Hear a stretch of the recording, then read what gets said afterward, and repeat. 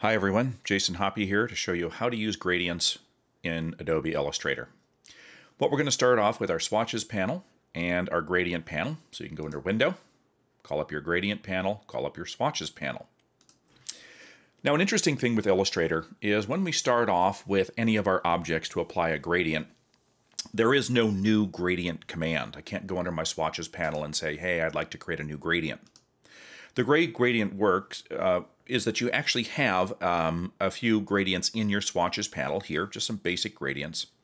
But we can create any gradient from scratch, and then we add that to our swatches panel for future use.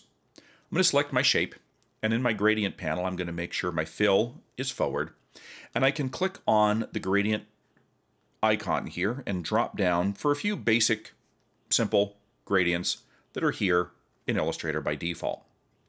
To edit one of these gradients is very simple. In our gradient panel, we have our gradient slider at the bottom, and then we have our color stops, these circles. Double-click on either one of those circles, and you call up your sliders to change the color using your sliders. Or you can click on your swatches icon to pull from any of your swatches in your swatches panel. Or you can choose the eyedropper, which then allows you to sample any color in your document and add that color to your color stop. Double-click on the other color stop, apply another color, and you end up with your gradient. Nice and simple. To add colors to the gradient, click anywhere under the gradient slider here to add a new color stop. Double-click to change the color.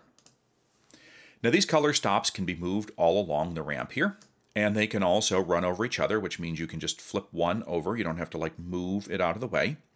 You just drag that over itself and move those and change the order. The diamonds that are above the gradient ramp are our location. And the location means that this blue and this green are going to blend together seamlessly.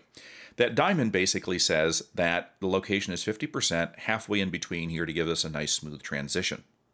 If you move that diamond one direction or another, what that's going to do is it's going to change how fast or how slow the colors blend together. A nice even blend is going to be at 50%, but sometimes you want to blend faster or slower, and you move that diamond back and forth. Add as many colors as you want to this ramp here to get as many colors in the gradient. If you don't want any more colors in the gradient or you want to remove some, it's very simple. Click on the color under the slider and just simply drag down and snap that color off. And then you can move these colors all around. Now, if you want to have perfectly balanced colors on the ramp, you can select my first color, the blue here. Location is 0. 0 starts at the left. If I want this orange to be exactly in the middle, I'm going to go at 50%. And then this yellow is going to be at 100%. So now my colors are evenly distributed through the entire ramp. Now going over to my object and looking at this, you can see that I have the exact same little gradient ramp on my object. And this is what's called the gradient annotator. And if you don't see that, go under the View menu, down to Gradient Annotator. And this is going to be a quick little shortcut from the gradient panel. So everything that we did in the gradient panel here by double-clicking, adding, and moving these things and changing the order, you can do directly on the gradient annotator as well. We have three different types of gradients. A linear gradient, which we're seeing now, a radial gradient, which allows it to radiate out from any given point, and then a freeform gradient, which we're going to show you very shortly. With either the linear or the radial gradient, you can go under your fill and stroke here in the gradient panel, and you can reverse the direction of this gradient. So if I have a linear gradient, it just simply switches direction. I can change the angle of that linear gradient from the angle dropdown. If I have a radial gradient, I can change the angle, which isn't going to change anything because it's going to be radial, but I can change how flat it is. So if I change that to be a flat gradient here, it's more of an ellipse, then the angle is now going to show up. Okay? So if you have this set at 100%, the angle isn't going to make any difference at all. Now you'll notice with the gradient annotator, if I come over here and I move my cursor over this, what I'm going to do is I can take my content here and I can edit this, and I edit this by using my gradient tool. So if I go over to my gradient tool, which is the letter G, then my gradient annotator will show up on my object. All right. Now, if I'd like to adjust this directly on my object rather than going through my gradient panel to adjust the angle and the aspect ratio and the colors and the blends here, I can do this with the gradient annotator. So you select your gradient tool, select your object, and your gradient annotator shows up. The double dot on the left allows you to expand or contract that gradient. The solid dot on the top allows you to flatten your radial gradient. And the square on the right allows you to scale the size overall, as well as going in and changing your colors. If I go back to my linear gradient here, and my gradient tool is selected, and my annotator shows up, I can now go in and I can move this whatever direction I want to. I can go to the square and I can rotate this as well. Now, if you don't want the gradient annotator here, I'm going to go to the View menu, and I'm going to turn off the gradient annotator. I can then go in with my gradient tool, and I can simply click and drag, and wherever I begin, that's where my gradient starts, and where I drag to and let go of my mouse, that's where the gradient ends, without having the gradient annotator show up.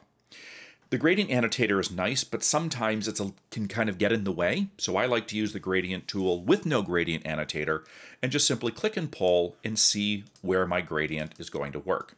Okay, so I can pull from any direction. You do not need to start inside your object. I can start way out here and I can pull a radial gradient if I just want a slight glow. It does not have to start inside the object. Pretty cool, okay? Now, once you have your gradient created, you want to get this into your swatches panel so that you can use it again. Because this is what we're using right now in our fill, I can go to my swatches panel and I can grab my little fill icon from up in the upper left of the swatches panel and drag it down into a free space and drop it, and there is my gradient in my swatches panel. I can also go to my gradient panel and grab this little icon and also drag it up in here as well. Either way is going to work, and add it to my swatches panel. So that's a really simple overview of the linear and radial gradients. What makes this a little bit more fun is that we can also go in and adjust the opacity of the colors on the ramp. So if I were to select my orange here, and I were to select the opacity here of 0, you'll see that my yellow blends into the orange, and then it also blends into total opacity. And what opacity does is it allows me to put this over another object, so my solid colors will be solid, but if I have an opacity on a color in the gradient here, that will allow it to show through. So that's kind of nice that you have that ability to do both solid and translucent or transparent colors on your gradient. Not a problem. Now, fun part comes in with our third type of gradient here, our freeform gradient. Now, our freeform gradient allows me to take an object, and when I click on the freeform gradient, it allows me to go in and not do a linear or a radial gradient, which I could, but a freeform gradient allows me to go in and add colors in certain points. So if I click on my freeform gradient, and I've kind of got this leaf here, I can click on any one of these existing points, and again, I can double click to call up my color palette. And just click off, double click here, call up a darker green right there, and I can add any points on my object here, wherever I want to, simply by clicking, and then double clicking here to go ahead and give me a different look and feel on my object. And I can add as many as I want to here, of any color whatsoever, so I can get kind of an interesting blend. And I can move these around and change the order to create highlights and shadows. And I can move them pretty much off the object edge here. Once that circle gets a little bit more than halfway, it's going to disappear. Okay, that's one way that you can get rid of them. The other one is just simply click on them and then hit your delete key. All right, I'm going to undo that. There we go. So move those off to the edge if you want to. Just make sure they don't go too far off the edge. You can control how much influence these colors have by this little ring around here. And I can control just how much blend these are going to have. Just think of this as a light bulb, kind of like on a dimmer, where you can kind of control how much color you're actually seeing being radiated out from these as well. Now, what's interesting with this is that I can put these colors anywhere inside or halfway over the edge of my object here. In the gradient panel, we are drawing with points, okay? Now, points are just like light, radiating out, kind of mixing with each other as you go. And they can kind of create some interesting effects here when you drag one point or one dot here, or one little light bulb, as I like to call them, around, start to influence the other kind of like light bulbs in here. Now, if you want a smoother transition between all of these, I can convert my points to lines. And what lines do is allow me to click on a point, and then I can start to connect these lines together in a very smooth fashion. This is going to go in and it's going to create a much smoother blend with my objects here, okay? So if I take that and you click off them, in order to get back into editing this, you have to go back and click on the edit gradient in order to get into editing this. I can't just click off it and click back on and get to that as well. Now, if I go back to points here, the interesting thing is once I convert this to lines here, those connectors, once I click on one and connect them all together, those connectors will always be there. So lines tend to give you a smoother blend between those points right there, and you can create all types of super cool gradients using the Freeform gradient right here. Now, the third type of gradient here is a gradient stroke, okay? Now here's what's interesting. If I click and I bring my stroke forward here, and I'm going to apply a gradient to my stroke right here, click on the gradient, and I'm going to apply just a very simple black and white gradient to my stroke. I'm going to beef up this stroke weight here so we can actually see. Now when we apply a gradient to a stroke here, now our stroke option comes up right here, and we have three different stroke types. We've got gradient within the stroke, along the stroke, and across the stroke. So what does that actually mean? Well, within the stroke, it actually acts like a shape. So if I have my linear gradient coming along here, you can see that it starts at light and goes to dark, basically as if it's a shape. So it's going right within the stroke. If I go along the stroke, it kind of acts like a road. Okay, so you can see here it starts at one point and goes around the circle and goes all the way around. The third one is across the stroke, and this can be really cool because this can give you kind of a glow around an object. So when I go ahead and I do this across the stroke, it's going to start in the center and then radiate out toward the edge. And if I reverse that, you can see how that works. Okay, so this could be really cool. All right, so we've got within the stroke, which is basically treating it like a shape, it just goes within it. We've got along it, like a road. And then we've got across the stroke that gives us that shape. Now this could be really cool, okay? I want to show you some really awesome uses of this. I'm going to bump up the stroke weight really heavy here. And I'm going to go into my stroke here, and I'm going to do my stroke, and it's going to, I'm going to use it kind of like the road here, where it's going to go along the stroke. But what I'm going to do is I'm going to add several different colors here. So instead of just going from white to black, I'm going to move the black to the middle here, about 50%. I'm going to add white over here. Again, I can double click on this and add white to it. And I can kind of create this mirrored effect. But I'm going to go ahead and go a couple steps further. Now, instead of clicking underneath here and picking a new color stop and then picking the location here, what I'm going to do is I'm going to slide my shadow slider here. I'm going to go to my white color stop here, and I'm going to duplicate this by holding down my Option or my Alt key. And then I'm going to click on the black slider, hold down Option or Alt and duplicate that. Click on the white slider, hold down the Option or Alt key and duplicate that, and do this. And now what I can get here is I can get this really cool kind of record look, which gives me highlights and shadows going across the stroke. And if I beef up this stroke here, beef up the stroke weight to be super thick so the stroke consumes the entire shape, this allows me to create this super awesome kind of record or this metallic button look. I mean, is that not cool? I thought so. Okay, that is super awesome to be able to do something like this. And of course, you can always adjust the size of this as well, and then you'll have to go back in and adjust the size of the stroke as you go. But this is a super cool way to get that kind of stroke effect. Now it looks like it's a circle filled with this, but the whole point is this is actually only along the stroke right here.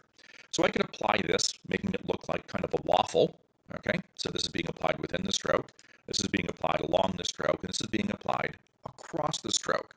Check that out. I mean, that's just like mind-boggling. A lot of people try to do this, and they try to do all these special methods, but this is what a stroke gradient will give you, and it's like amazing, okay?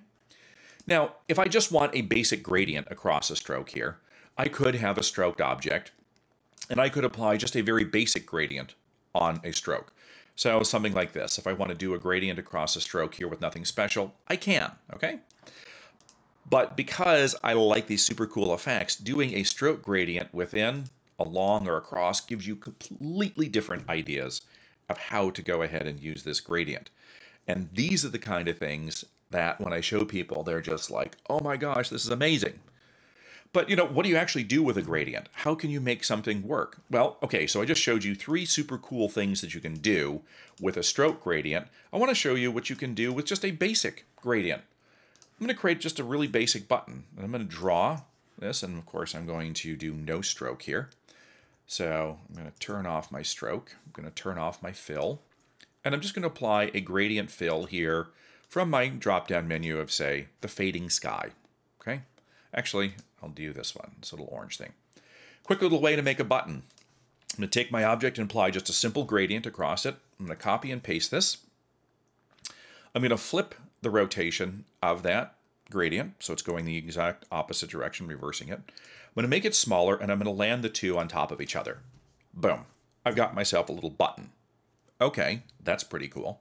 And this is one of the simplest ways to do this. If you want to make a raised or a lowered button, you can simply put 2 gradients on top of each other, flip the gradient direction, turn that however you want to have it, and now you've got this super cool gradient. So not only can we do just very basic gradients with blending or opacity here on a shape, we can do our freeform gradient, which once you do that, make sure you hit that edit gradient to get back in here. We can do gradient strokes as well, which are going to allow you to do amazing things with it within, along, or across the strokes. And you can also do anything that you want to with just simple change of direction. So that's just a quick little overview of some of the cool things you can do with gradients in Illustrator. So I hope you enjoyed this, and check out my other videos here because I'm doing these every week and there's always cool stuff to watch.